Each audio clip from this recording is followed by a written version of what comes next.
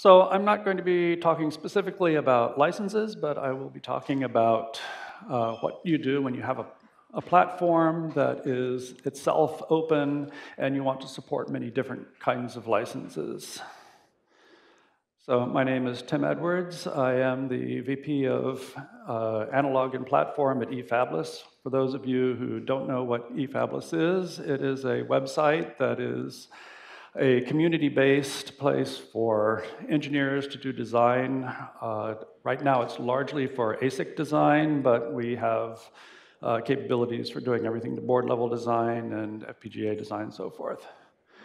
And if you want to learn more, go to efabless.com. That's where you'll find all the information about it. So we are a place that has largely open source tools on the platform. I'm going to talk mostly about our platform where we do ASIC design. We're using open source tools. All of those are free to use on the platform. For people who want to put together an ASIC, we have IP that is available in an online marketplace. And we have the capability of, or a button that says free to try. So you can take any IP that's on the marketplace, pull that down onto the platform, the design platform, and use the open source tools to create a chip, to simulate it, and so forth. But those IP blocks can be either open source or they can be closed source. They can be foundry IP. And so there are many different licensing models there. And they can be free for use or purchase for use or some kind of agreement for royalties. So as far as building the ASICs, we have custom PDKs that we install there to target specific foundries on the platform. And the key to what efabless does is that when you're on the platform, well, first, the platform is free to use. So you can get registered for free. We do go through a authentication process, so you need to be approved. That takes a day at most. You get on the platform, and you can use the stuff targeting a specific foundry process without signing an NDA. And that's very key. And the result is that you should be able to do fast, easy experimentation of whatever your design idea is without any upfront cost. You know, there may be payments, as I said, the royalties things. So if you want to prototype, you'll pay. If you want to put something into production, you'll pay. But just to get the design, just to come up with some design ideas, you don't have to pay for cadence licenses and things like that. You just use it for free. And you should have full access to enough data and tools to get that design done.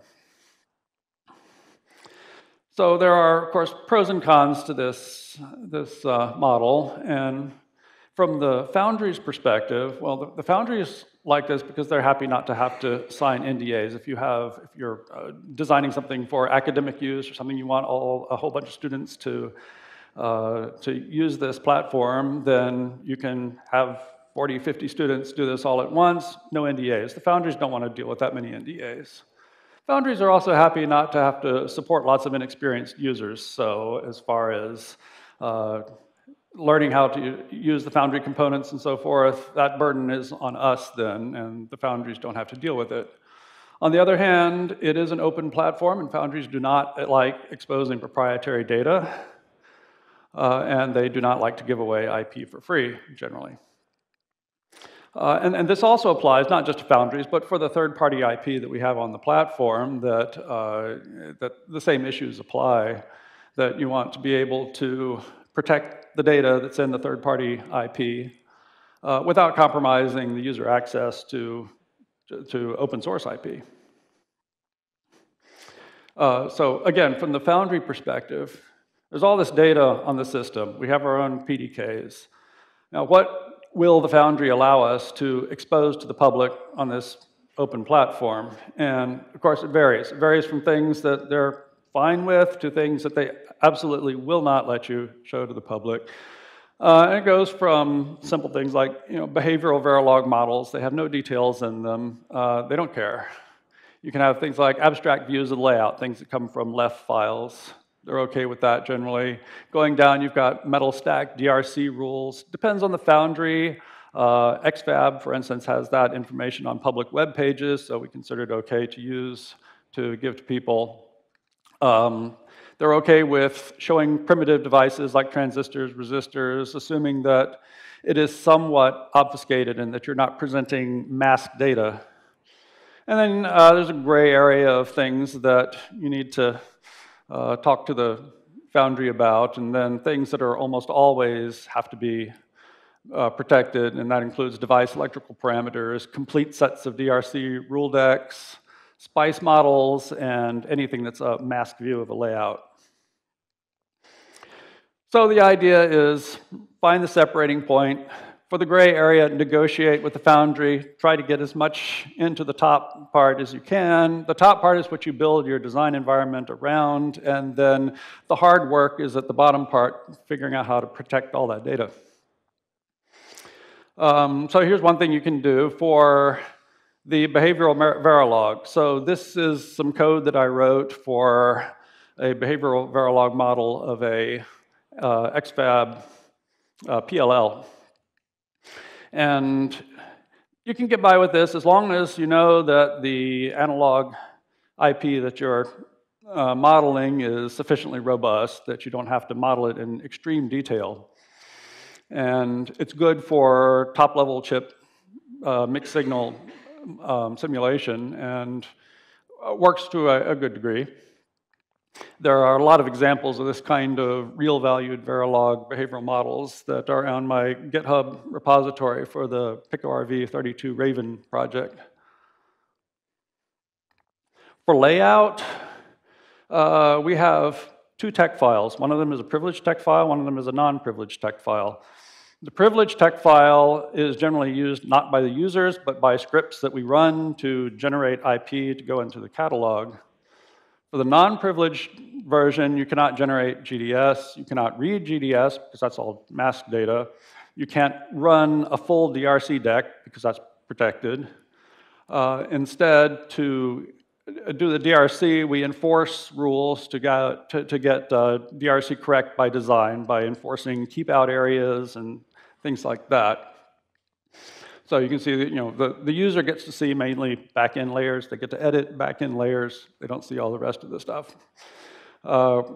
We are actively discouraging the users from drawing all the layers that don't have DRC rules for them because they'll end up with a design that you cannot fabricate.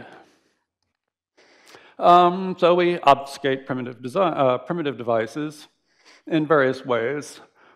We use Magic for layout, the program Magic. It's one that I've developed, and I'll be talking about that and other things tomorrow. It does not use mask layers exactly. It has a translation between what it considers design layers and going to mask layers, which is a process by which you write GDS, and it translates its layers to mask layers. Its layers doesn't include implants and things like that, so you get a fairly obfuscated view, in which all you're really seeing at most is diffusion, poly, and even the contacts are basically contact areas where it's filled with contact cuts by an algorithm. And so there's not that much information you can glean from that as for the exact DRC rules and the mask data. But even if that's too much, well, okay, for the back-end rules, that sort of thing, you have all the rules available, you can do all the design that you want and get immediate feedback on DRC. But if the obfuscated devices is not enough, you can still go to an even more protected model in which devices such as these PNPs, we take the GDS, we create a LEF-like abstract view, which we call MagLEF or Magic and LEF, and enforce the rules by having bounding boxes that tell you how to abut it and keep out layers that tell how far it can be from other layers, from other IP. And that way you can do design without seeing what the internal features of the IP are. And that extends all the way up to layers of large IP, like this SRAM here from Xfab. So all the user sees is a left-like view, and they can connect to ports that tells them what layers not to route over and things like that. Now, on to SPICE models. That is a problem because you often need to know what your SPICE model is in order to do a design. There are various ways to get around this. In some cases, if somebody needs a specific, some kind of parameter they need to know in order to do a design, I can just tell them. It's different from just giving them an entire document of all the design parameters. But also we have the system called CASE, the Circuit Automatic Characterization Engine, in which you can simulate various things and either at the IP level, so characterize an entire IP, or characterize just a single device. And so you can use this to help you guide the design, and we have simulation tools and all that. ngSpice is our SPICE simulation. However, the SPICE has to use the device models. Device models are proprietary data and needs to be protected. So this is the kind of thing that we have to go through whenever you have something that is absolutely proprietary and needs to be protected. This gets complicated. We have ngSpice. ngSpice is a wrapper. It goes to I mean, you can read through all this. I'm not going to go through this in detail, but it goes and the wrapper runs another wrapper in pseudo mode. So with a group privilege, the group can read the SPICE models. However, anytime you run something in pseudo, you have to protect the whole system from being gamed by the user. So you use this method called LD preload that protects you from having the user try to do functions like exec that can hose your entire system. But even more than that, you've got commands in ngSpice. There's a command show and show mod that you can use to actually look at all the parameters of a model. Well, that's exactly what we're trying to protect. So we have our own version of ngSpice that we've compiled where we just disable those commands. So that protects all the foundry data for the SPICE models. But it's not trivial, and clearly you don't want to have to do that any more than you need to, but we have to be flexible enough that if foundries have more things they want protected, that we're able to do this for other tools as well. Then there's the problem of data uploads and downloads. So uploading is less controversial. Mainly we don't want to have people abusing the system by uploading tons of stuff. Right now we're allowing uploads in Cloud V, which means people can upload Verilog source, but little else. We are discussing extending that to Open Galaxy, the platform where you can do the actual ASIC design. And right now it's limited to one tarball. That helps prevent people from abusing the system. And we prohibit downloads. That keeps people from using it as a data path to upload and download stuff. But prohibiting uploads and downloads is definitely a way to discourage designers from using the system, and that's a problem that we deal with constantly. I feel that we need a more flexible use of uploads and downloads where you can filter data and just run everything that gets uploaded or downloaded. You can run through a set of filters, and if it matches a file format that we're allowing, then you can allow it to go. I think there are some websites like Thingiverse that do that sort of thing, that allow you to put up certain types of files, and they do that by the content filtering. So on our system, in order to do this in a reasonable way for different foundries, all of which have their own formats for their data, we try to get each foundry into a consistent set of files for our own system. And so that's the process of onboarding a new process.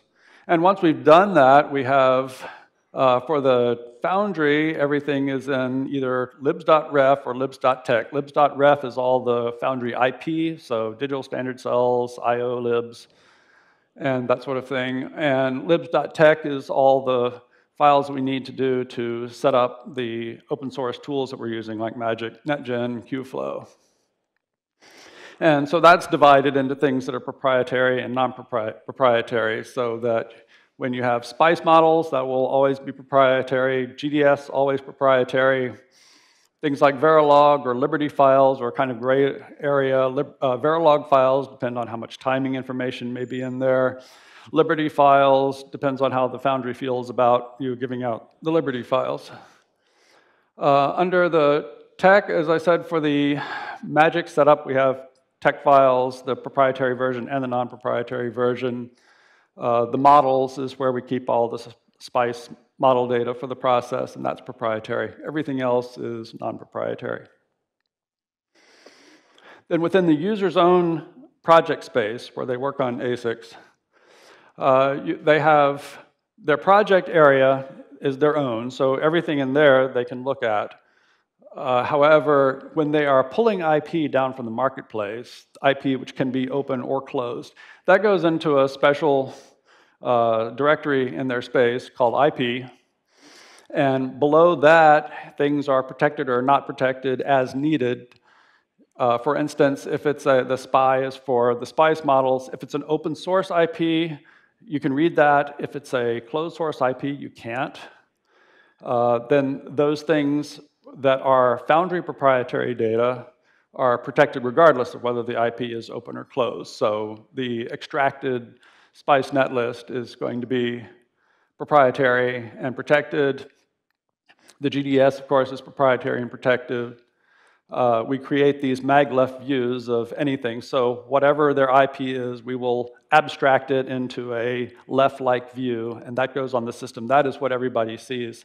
So when somebody's designing with a closed IP, they can still see the layout, an abstract view. They can put it into a system. They can simulate it with ngSpice running at an elevated privilege level. And so they're able to do designs with the IP, regardless of whether it's open or closed source.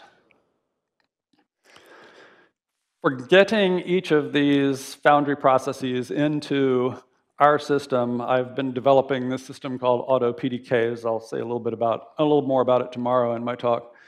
But basically, it's just this large make file that we give it all the information about what the foundry file format looks like for all the data that we download from the foundry. And then it goes and maps that to our system so that it knows exactly which files in which places need to be protected, which are proprietary, which are not.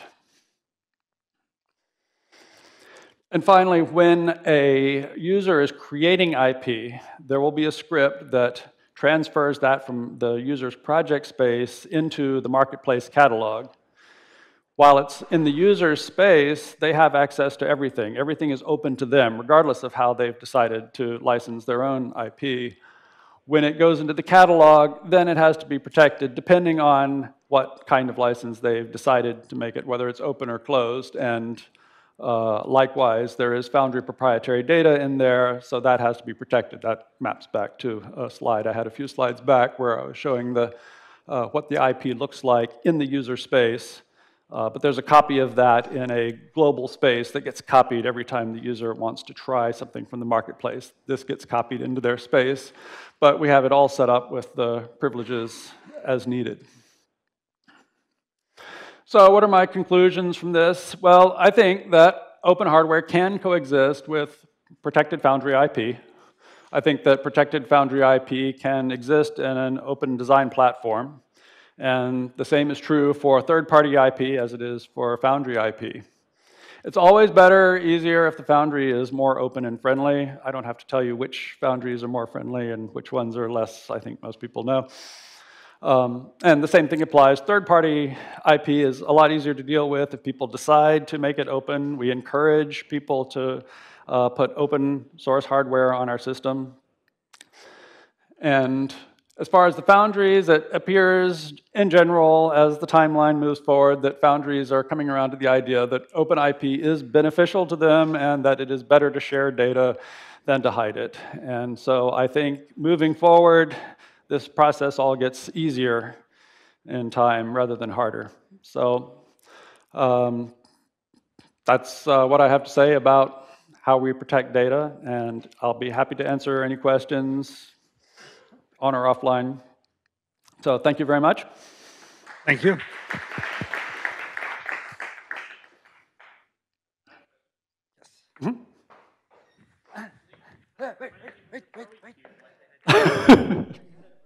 Wait for it. People are confused by the throwy cube. Okay. I thought this talk was quite interesting, and the idea of having a open design flow that uses proprietary data is quite a neat idea. But one thing that struck me is you're relying very heavily on like OS level security to stop users seeing data they're not meant to see, right? So That's you're right. using file permissions and you're using like sudo and stuff, like things delivered by the OS. And I'm wondering, are foundries really that comfortable with that? I mean, you found one foundry that is, but in general, that seems like quite weak security for what is very important data for them. Well, in the end, it's really the foundries who seem to think that it's very important data. I've never considered that what the foundries are trying to hide is anything that the foundries really need to hide. And as I said, I think the foundries are coming around to the idea that keeping all that stuff proprietary is not as important as they've been making it out to be for the last 20, 30 years.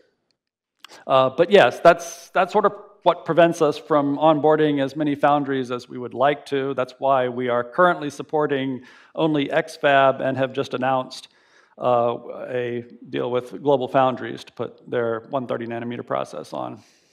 So yeah, it does have an impact, certainly.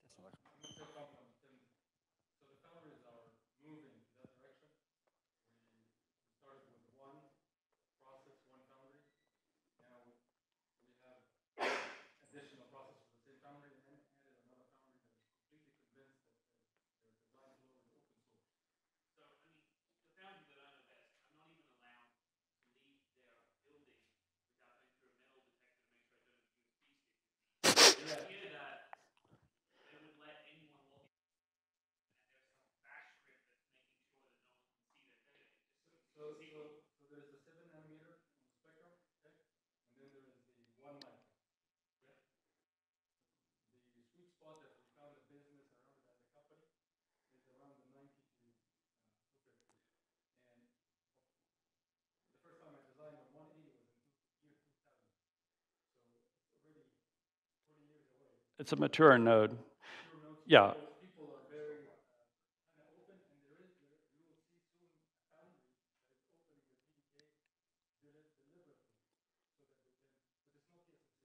And I should stress that the stuff that we work with is not 22 nanometer, 16 nanometer. And the foundries who do that stuff are very paranoid about it. And I wouldn't even attempt to go to them and ask if they would let us put their data up and only protected by certain OS level security. So I have two questions. So first question is, so if you're so I mean this is quite a crazy effort to hide proprietary data, but wouldn't it be a solution to go just one level up the abstraction and use generators, so like the Berkeley analog generator, so which does not need to provide so many proprietary data so for the user, so you can still hide it somewhere underneath? Well, because we're using open source tools, there are few scripts and tools that will generate designs that are truly correct by the way the script makes them. And that gets to be a problem.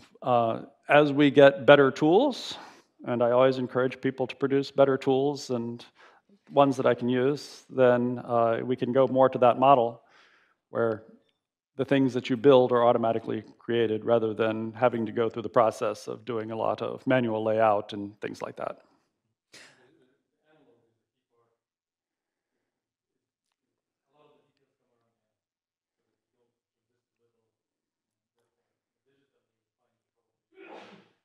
No, so I'm talking about analog generators. So like this Berkeley analog generator, so which can create quite sophisticated analog IPs. It's an awesome idea. Open source it. Yeah, open source it and put it on there. But it is open source. The generator.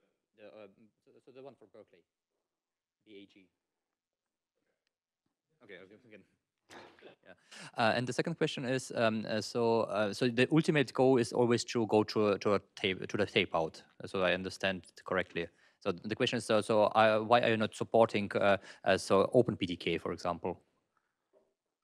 So just for training purposes. Oh, we can support open PDKs for training purposes. I like to stress that people can do designs targeted to a specific foundry. You know, if anybody wants to use open PDKs, all these tools, all these open source tools are available for them to use on their own computers.